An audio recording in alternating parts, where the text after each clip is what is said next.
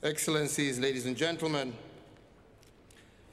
a key priority during Kenya's tenure at the United Nations Security Council is to amplify the voice of Africa and the Global South in building a compelling case for the nexus between climate change and security.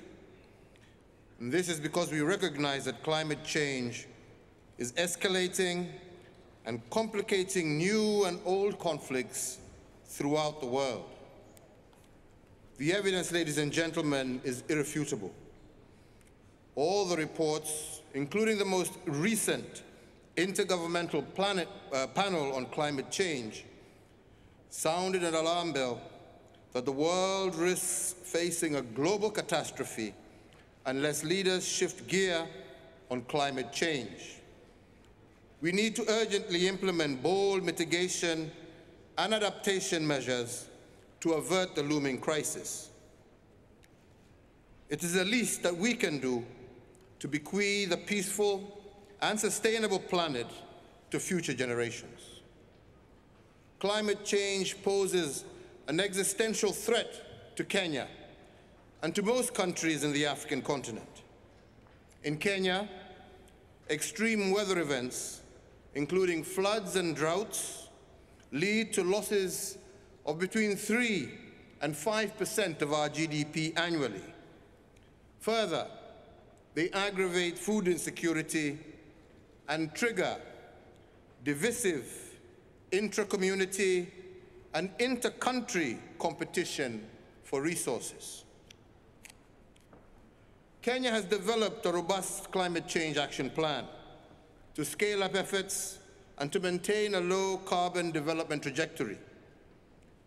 The plan includes commitment to restore degraded water towers, accelerate forest restoration, and to increase our tree cover to at least 10% of our land area in order to promote a sustainable blue economy, but also promoting green manufacturing.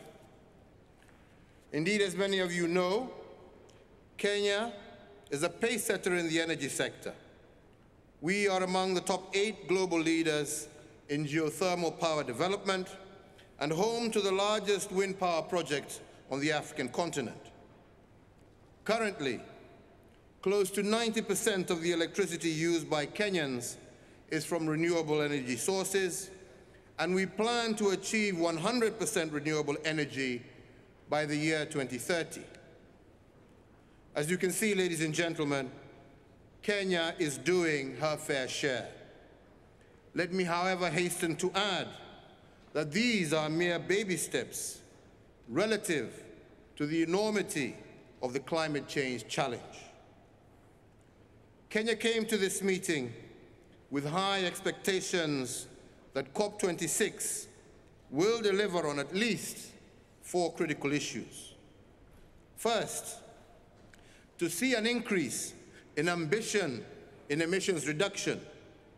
The major emitters must make more ambitious their emission reduction commitments. We all must harness low-carbon investment opportunities as we reboot our economies. Second, we would like to see a quantum increase in climate finance. 2 times in a row, developing countries have been promised US $100 billion per year, but this has yet to be delivered. Today, once again, yet another pledge of 2023. Third, we would like to see ambition on adaptation and loss and damage. With climate impacts increasing, provisions to help the most vulnerable to adapt, including through increased financial support, should be strengthened. Finally, we expect that detailed rules and procedures for implementing the Paris Agreement will be finalized, and a clear way forward for climate-resilient pathways set. We also expect that the agreement will be sufficiently inclusive to accommodate the needs and priorities of developing countries, and in particular, the special needs and circumstances of Africa.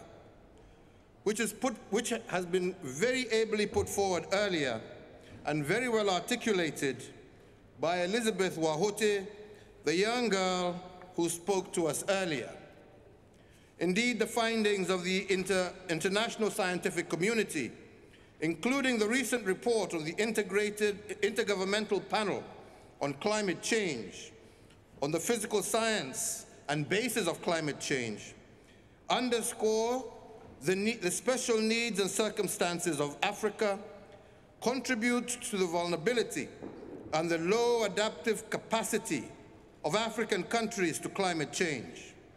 The IPCC further notes that even with scaled-up global climate action, it will not be possible to avoid and to reduce all loss and damage from the impacts of climate change, and that by 2030, the economic costs of loss and damage in developing countries is expected to be between US dollars 290 billion and US dollars 580 billion.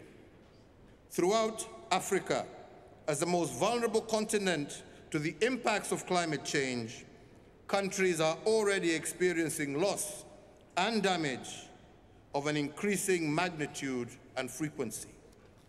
We are therefore deeply concerned to hear that yesterday, during the adoption of the agenda for this conference, the item on the special needs and circumstances of Africa was yet again not adopted.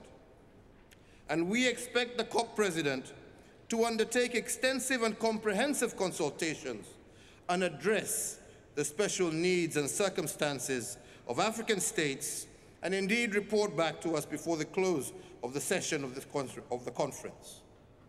In conclusion, ladies and gentlemen, our own Kenyan Eliud Kipchoge, the greatest marathoner of all time and our climate champion, and who will be attending this conference, has demonstrated to us that in a race against time, no human is limited.